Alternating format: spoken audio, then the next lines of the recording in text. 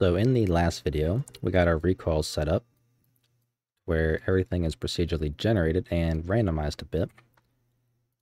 But the problem is we have kind of all of our interpolation for it being run on tick. So we're constantly doing interpolations between the two.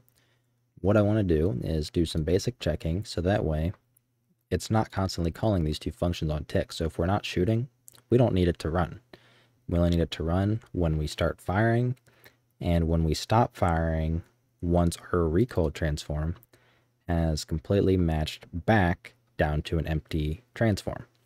So we're going to have some simple checks here. So let's try it. So if recoil transform dot equals an empty f transform, so f transform, or sorry, does not equal an empty transform, or what was it? Final recoil transform dot equals a empty transform. So f transform, we're going to call the constructor, and I'm just going to, for now, leave these in there, as well as print out a log. Let's do interpolating, so that way we can see it.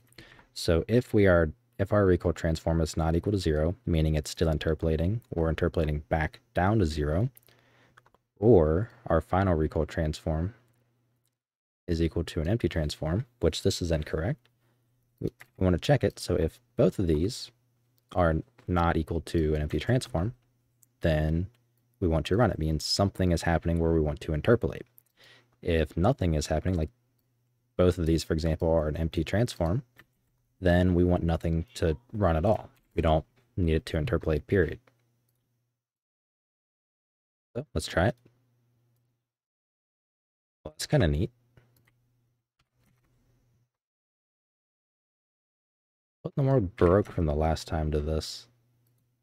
Let me comment these out and see.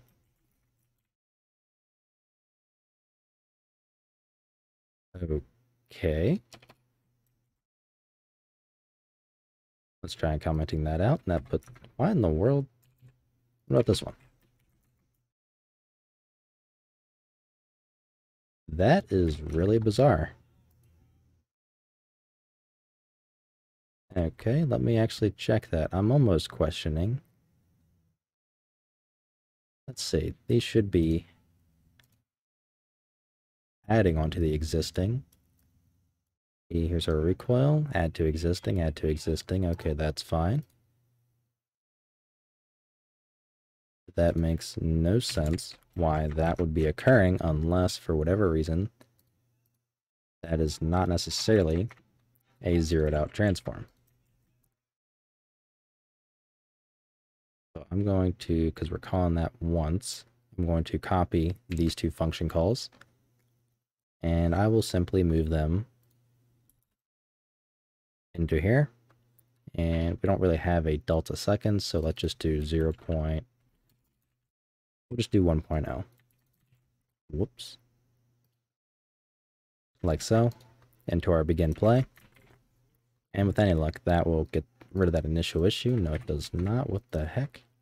Okay, so all I did was I restarted my project, just closed it and reopened it, and, well, with a recompile. And that seemed to fix it. I don't know what the issue was, but anyways, it's just one of those random Unreal Engine bugs. Anyway, so now when we shoot, I'll shoot once. As you can see, it spams interpolating. Then I can click on something to print out something else in the log, and as you can see, it has already stopped. So now it's only going to be running the interpolation code while it's recoiling like this, and while we wait for it to settle.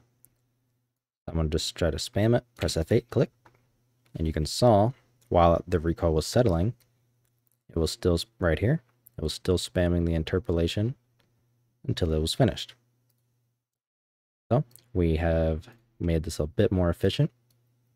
And honestly, I would almost consider having a separate recoil animation for the third person. So that way, all you do for the third person view anyways, like, I don't mean third person as in third and first person, when you're looking at another client, for example, I would consider, instead of having theirs being procedurally generated like this, instead having theirs be a simple animation that you animate in something like Blender and just make it additive.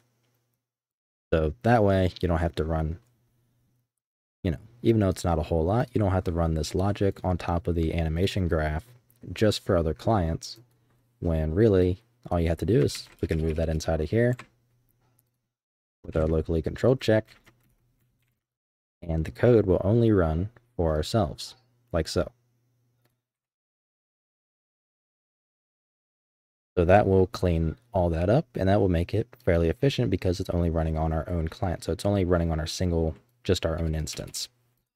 We don't have to worry about if we have 100 players, we don't have to worry about this stuff running. Instead, well, because we're not going to notice these things at all with other clients, we're not going to be able to just visually see them.